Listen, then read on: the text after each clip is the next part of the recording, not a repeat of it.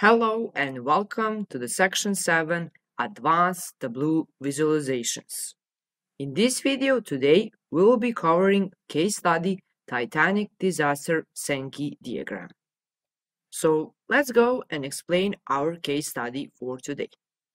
Today, we'll work on the most famous dataset among data scientists, Titanic disaster survival.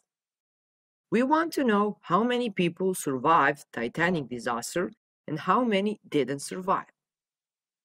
What we need to do, the real question that we are digging into in this challenge is survival by port of embarkation. We are going to be using two columns, embarked and survived, to show and map the flows of passenger survival using a Sankey diagram from port of embarkation to that survived flag. As you can see here, this is our actual final Sankey diagram.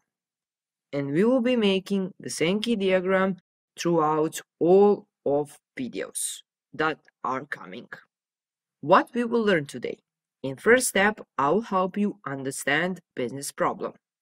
In the second step, I will show you how to connect dataset to Tableau 2019.1. And in the last step, I will challenge you to create and build your own first Sankey diagram dashboard.